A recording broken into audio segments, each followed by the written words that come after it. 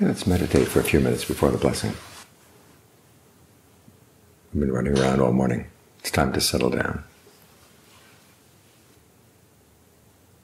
We think of all the good that we've done. You'll notice in a monastery everything is voluntary. There are no compulsory donations, not even suggested donations. This is in line with the Buddha's observation that a gift given voluntarily is most productive of happiness. A king came to the Buddha one time and asked him, where should a gift be given? He'd had experience with the Jains and other religious people.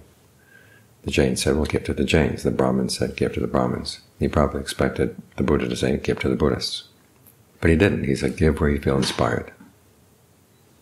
And that's become part of the culture of generosity in Buddhism. When a monk is asked, where should I give a gift? You should say, give where you feel inspired, or you feel it be well used, or well taken care of.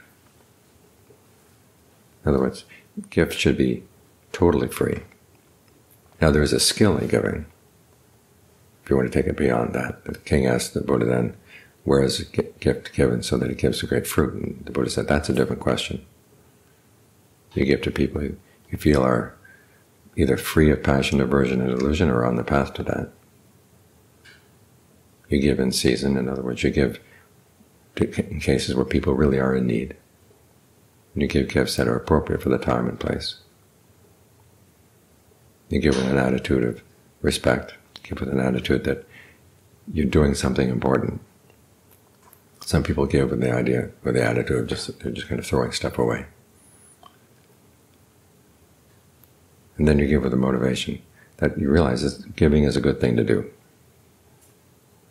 The mind feels serene. When you can cultivate these attitudes, then the gift is even more productive of happiness. So think of the practice as being a gift to others, a gift you give to yourself.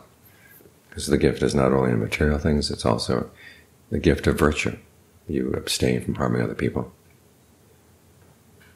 And the gift of meditation, where you train the mind so that your greed, aversion, and delusion don't go running around and disturbing the neighbors. And this way, everybody benefits. It's good all around.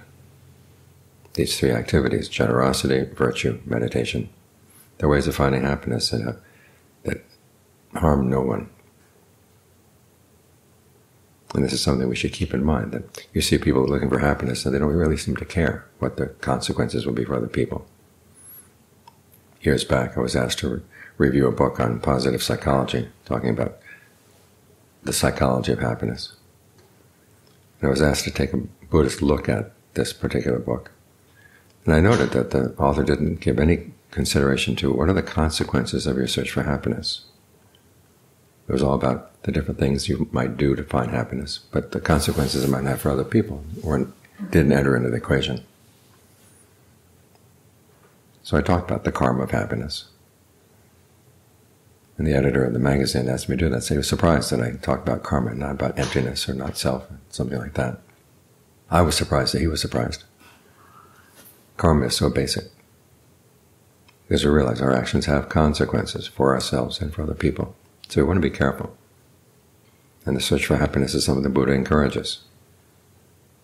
The beginning of wisdom, he says, is when you ask those you think will know, what when I do it will lead to my long-term welfare and happiness. The search for happiness can be wise. It can give rise to good qualities in the mind. So think about that in your search for happiness. What are the consequences of what you do? And the Buddha has it laid out. These are the ways of searching for happiness that are happy in and of themselves and lead to good consequences on into the future.